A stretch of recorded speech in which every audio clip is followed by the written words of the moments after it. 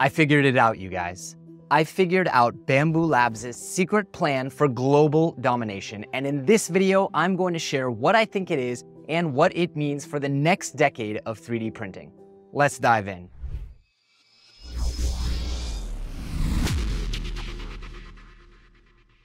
Without question, the biggest 3D printing news of 2022, if not of the last 5 years, was the massive splash of Bambu Labs onto the scene with their X1 and X1 Carbon.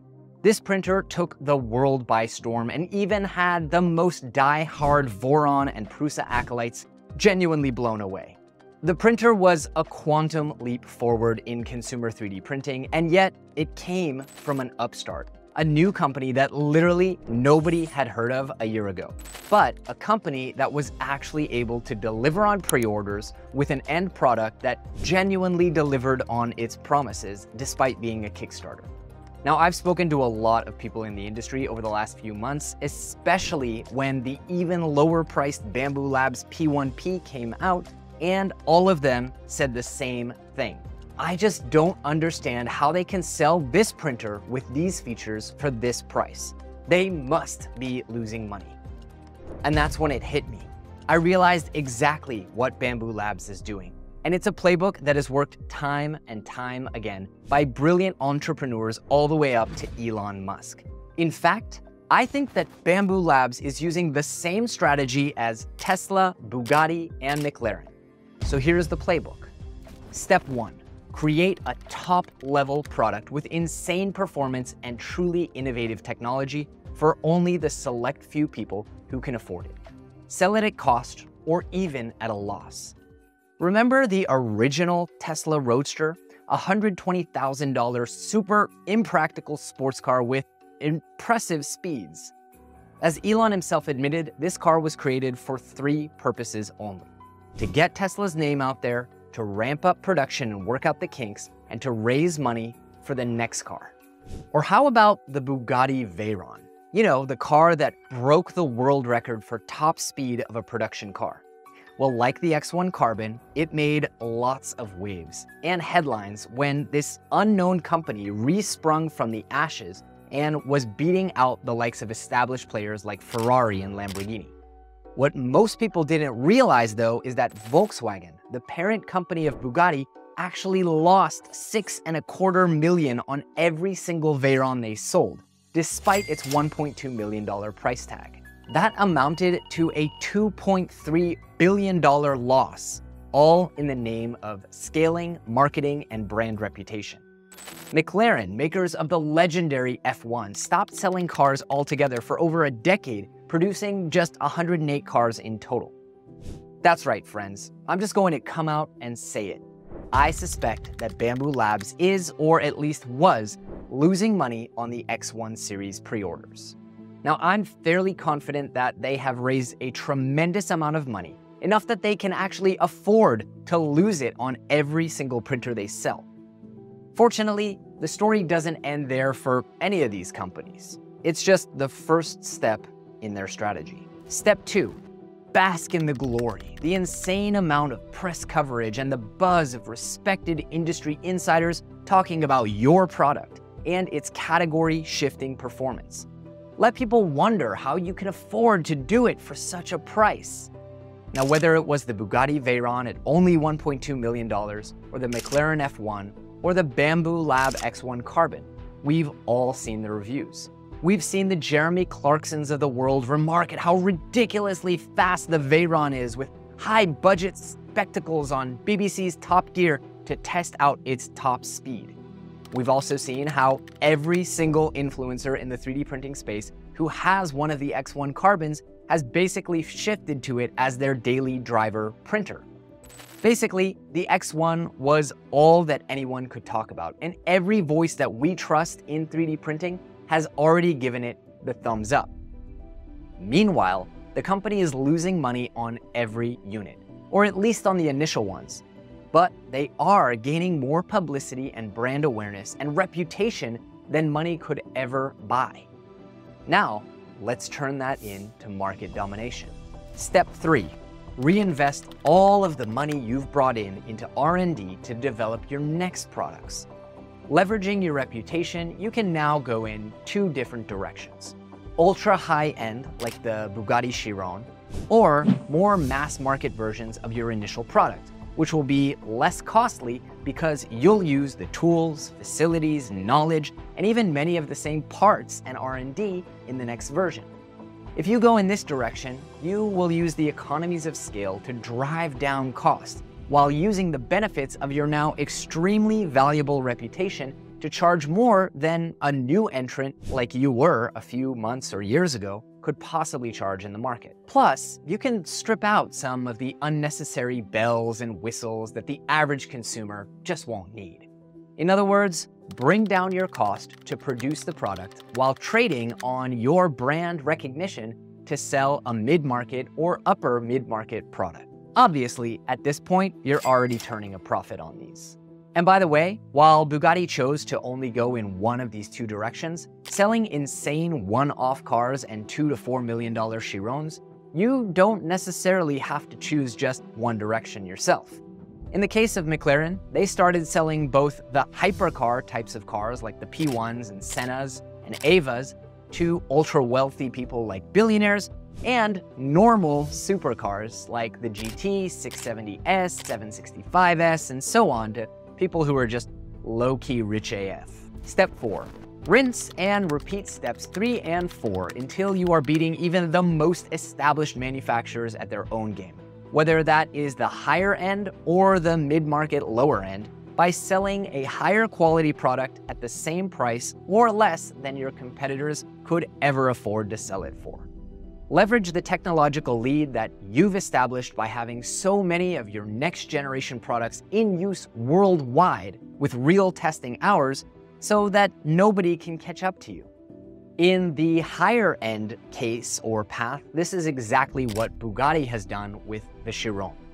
Whereas in the past, the only game in town for real hypercars were special edition Ferraris that came out every 10 years like the F40 or F50 or Enzo, today, Bugatti dominates a huge portion of that market segment. Now, if you go the mass market case, this is precisely what McLaren and to an even larger extent Tesla have done.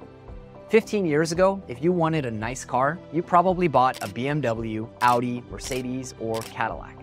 Who had heard of Tesla, or Bambu Lab for that matter? Today, however, the little upstart Tesla makes 4 out of the top 6 selling electric cars in America, which is the future of cars, let's face it, beating out all of these companies and more. Similarly, McLaren announced back in 2019 that they were hitting record sales, increasing by almost 50% per year. And honestly, are you surprised? These companies like Tesla, are not winning because their products are just cheaper. They're winning because they have innovative technology, whether it's full self-driving mode, advanced electric powertrains, improved safety systems, or other bells and whistles, or just faster printing with LiDAR and AI recognition. And they're doing this for the same or less than their more established competitors. Tesla, for example, has millions and millions of hours of data with which to improve their autopilot systems, and over a decade's worth of experience in producing efficient electric drivetrains, neither of which Mercedes or BMW can even come close to. Now, this makes Tesla's products not only desirable, but much more trendy, and just an overall better deal for the consumer. When faced with two choices, one that is the established player, the type of brand that your mom or dad dreamt of buying, but has fewer features and costs slightly more, or the new trendy upstart with more features at a better price and less history, well, which one are you going to choose? How much is brand history and reputation really worth to you? Especially when the upstart company's recent reputation has been almost nothing but slam dunks, and everyone you trust is using their products. And that, my friends, brings us to step 5, dominate the market and expand from there.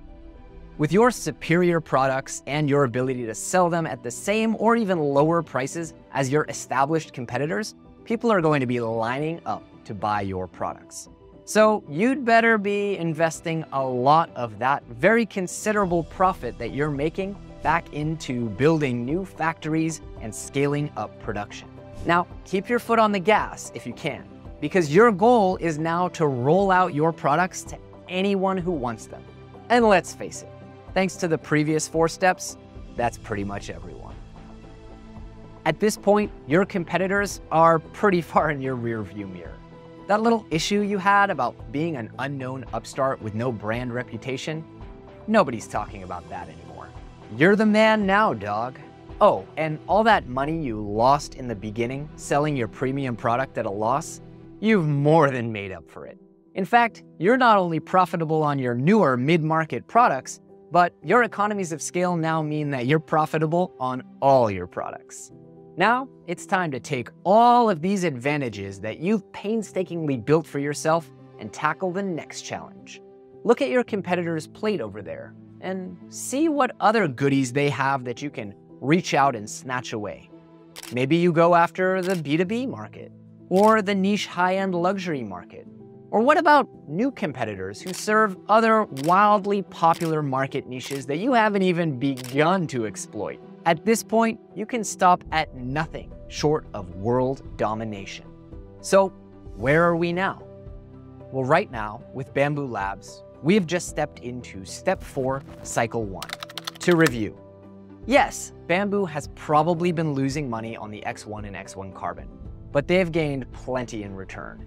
Reputation, brand awareness, usage data, relationships, and with the release of the P1P, their lower cost but still upper mid-market product, they will sell out, obliterating the other competitors in that price point, such as the Prusa MK3S Plus. Now this will put their product in many, many more hands than the X1 did, and further quiet any concerns that any of you have about reputation, longevity, reliability, and so on. What comes next? Most likely, we will see Bambu Lab producing a $250 to $300 mass market entry-level printer in the next couple of years, like the Tesla Model 3, as they rinse and repeat steps 3 and 4. Now this printer won't have the same performance of, say, the X1 or the P1P, but it will leverage the learning, R&D, and parts from those products to still beat out the other competitors in that price range by a wide margin, even if they scramble to catch up.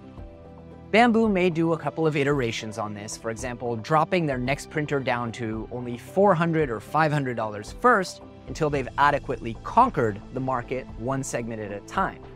Now, depending on when that happens, we will likely also see a higher-end Bambu printer at some point, for example, with a larger print volume or IDEX, though for now, I suspect that the X1 is going to remain at the top of the line.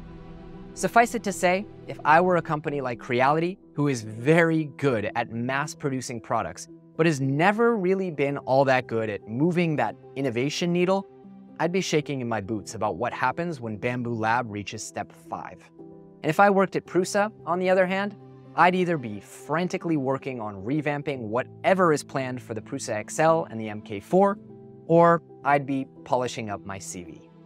One way or another, this guarantees only one thing. We, as 3D printing enthusiasts and consumers, are about to get much better printers, much more affordably, and a whole lot more innovation as this competition heats up. Thanks for watching. I hope you've enjoyed this video, and if you have, please make sure to give a like and a subscribe, and maybe consider supporting my work on Patreon. I'd love to move out into a proper studio where I can film better videos for all of you. Thanks, and happy 3D printing.